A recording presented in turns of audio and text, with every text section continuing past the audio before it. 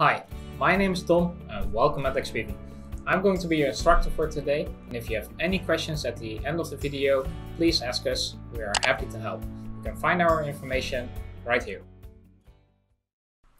In this lesson, I'm going to show you how to create a hierarchy for this model. For this phone, I want some basic features like changing the color of the outside, also changing the wallpaper image, and also turning off and on the logo on the back. To create these questions and material groups, we're gonna work with nodes. In 3ds Max, they are called dummies. In other programs, they can be named something different. For instance, in Maya, you can use groups. All these nodes together will create what we call the hierarchy of the model. Inside of this hierarchy, you're gonna define what your questions are, what your options are, what your math groups will be. And with this hierarchy, it will be really easy to set up your model inside of Expivi without doing much extra work. To start the hierarchy, I have already created this node. This node depicts a material group, so it's MAT, then a underscore, then the name of the material group, and then again an underscore and the E for end. Inside of this node, I'm gonna put all the objects that are going to change the same material. So for instance, this is gonna be the back part, also the side body, and the front edge. I also want to create another math group, so let's duplicate this one, make sure it's a copy, and change the name. I want to create a math group that changes the plastics accordingly to the color of the outside body. So I'm gonna call it material group plastic and end it. Inside of this one, I'm gonna put the plastic outer ring, just drag it in, and that's it for this group. I also want to create another math group for the screen.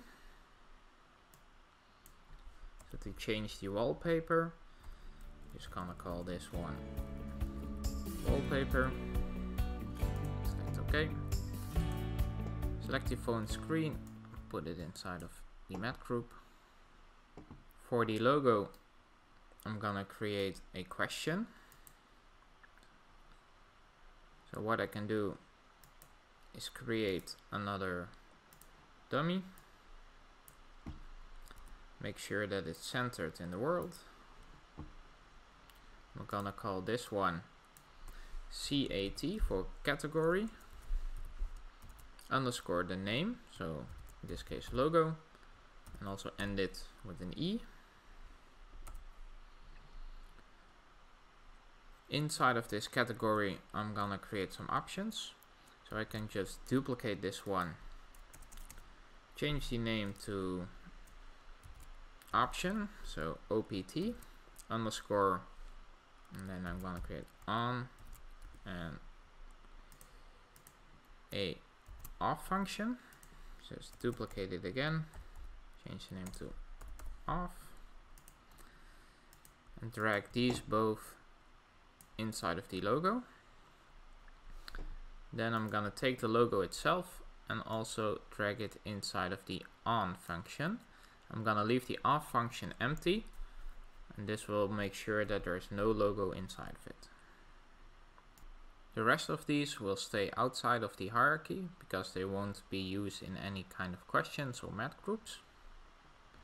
And this is how you set up a very basic hierarchy for a simple model.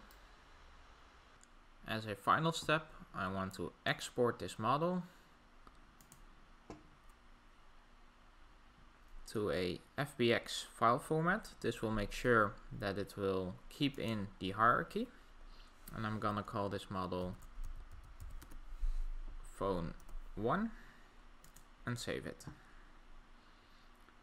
Inside of the FBX exporter settings, You can uncheck the animations because we won't be needing these. And we select OK. Wait for it to finish. If you get a warning, just check what it will say. In this case, it's not exporting the TIFF file for the screen, but we don't need that one. Thank you for following along in this lesson, and I hope to see you in the next one.